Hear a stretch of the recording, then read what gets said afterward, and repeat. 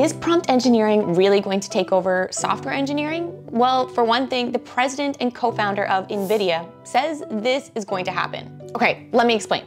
Jensen Huang, who is the president and co-founder of NVIDIA, recently went on to the World Government Summit in Dubai, and here's what he said. He said that his statement that he was about to share is what most tech influential people have said over the last 10 or 15 years, which is that everyone, especially kids, should learn how to code. So here's what he said though. He goes on to say, it is our job to create computing technology that nobody has to program, and that the programming language is human. Then he goes on to say, everyone in the world is now a programmer. This is the miracle of AI. All right, before we dive into this topic further and really break down, is software engineering getting replaced by prompt engineering? Make sure to hit the subscribe button for more tech, future tech, career, all of the above topics, and leave in the comments any other questions or topics you want me to cover.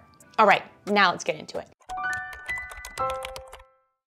This is a really bold statement to make, and I think a lot of people, if you are someone who is learning to code or just getting into tech, it will feel very discouraging because of this statement.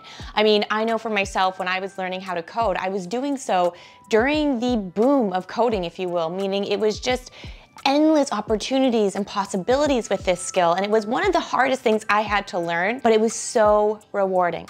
Now to see that this skill is something that might not be learned or as valuable, or people don't people don't look up as this really great skill, it really brings a lot of different emotions my way. Now I'm gonna keep my emotions out of this video and really dive into the facts. So if you are someone who is learning how to code, getting into tech, or maybe you are an engineer, this video is for you. Now let's start off with the obvious. Jensen is not the first individual, especially of a high caliber, to be sharing these statements. But for some reason, this time, it felt different. I've heard a lot of these statements before from other CEOs of how AI is going to take over programming, and I never really paid much attention to it. But this statement from him, I think it's because it feels so different because we are at a time where we can see that this could become a reality. Now here's the thing. I don't want this video to dissuade anyone or discourage anyone from learning to code. There is going to be some really great opportunities for you still if you are in that boat. But what I think is a bigger question here, and what we really should look at rather than should you learn how to code anymore or should you not learn how to code anymore, is what the bigger picture here. Let's take a step back.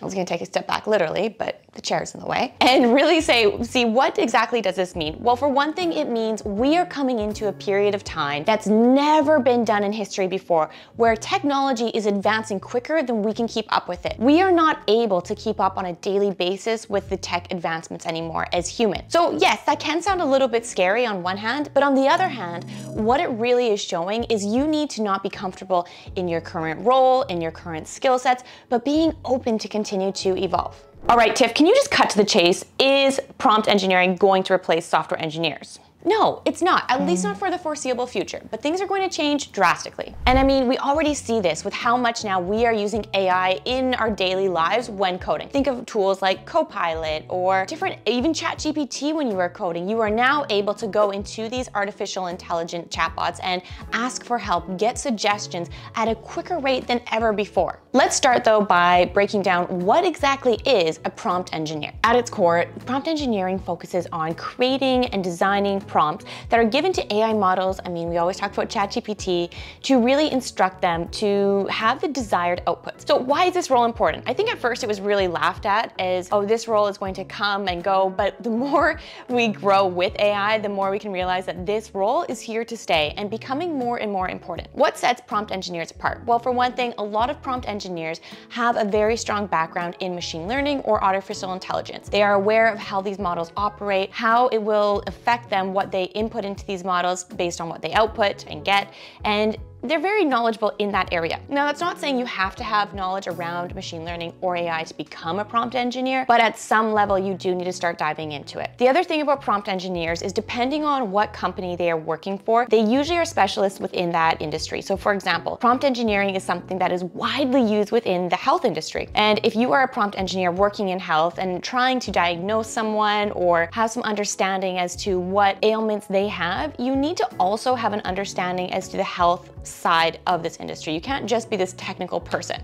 Okay, so here is the role of a prompt engineer broken down pretty simply for you. So 1, you have to design effective prompts. 2, refine and optimize, so continuously test and refine your prompts to ensure you're getting the best output. Number 3 is customize for special needs, so tailoring prompts to fit particular projects or industries. This is kind of what we spoke to a little bit earlier, that you need to be, to some degree, an expert in that field. And number 4 is monitor outputs. So ensure that the outputs are what is expected, that the AI model isn't hallucinating, and there isn't anything else weird going on there. All right, so let's take a look at how artificial intelligence has already impacted software engineering. Well, for one thing, we mentioned earlier, now we have code assistants. So we have things such as Copilot, who will now write out entire functions, entire files for you or with you. The next is debugging and code review. Now we have tools that can help you debug and also review your code, which is super helpful if you are someone who is working on a team. Next up, we have tools to automate documentation. I mean, documentation is probably one of the worst parts of software engineering, in my opinion anyways.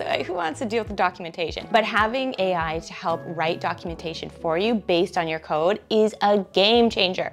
One of the tools I actually used quite a while ago and love, not sponsored, just shouting them out, is Swim. So Swim will actually help generate documentation based on your files in your GitHub, which is, it's really cool. Anyway, so that's already exists too. Next is ideation and problem solving. So providing new approaches or algorithms for solving complex problems. I mean, what is left for programmers? We just went through everything that AI can do. The reality is, even if prompt engineering takes over software engineering, which, let's do a side note here, doesn't mean software engineering doesn't exist. We're not having that conversation. Of course it's going to exist. Say prompt engineering does grow and become more in demand than a role like software engineers. The reality is, if you are a software engineer growing into a prompt engineering role, or even staying in your software engineering role, it will just start looking different over time. We are in the weeds with this. We're not going to see this happen directly overnight, although it does feel like it's happening very quickly. It's more so being able to use these AI tools, implement it into your workflow, and you are going to be fine. Going back to what the president and co-founder of NVIDIA said,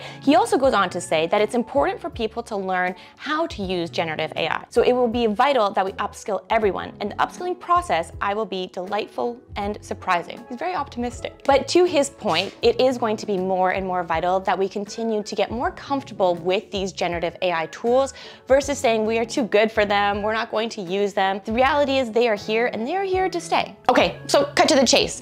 Is prompt engineering going to overtake software engineering? There will always be a place for software engineers, and there will always be a place for prompt engineers. But I do see that these two roles will merge closer and closer together. I mean, prompt engineering will merge with many different roles, and I do believe software engineering is one of them. All right, I'm curious to hear, do you agree with my thoughts? Do you disagree? I try and stay pretty neutral on this because the reality is we don't know what we don't know. And the most important takeaway is being open to continuous learning and not freaking out like that meme where the dog is standing with a cup and everything's blowing up around him. All right, thank you all for watching, and make sure to hit that subscribe button for more tech, future tech, news, all of the above, and I'll see you soon.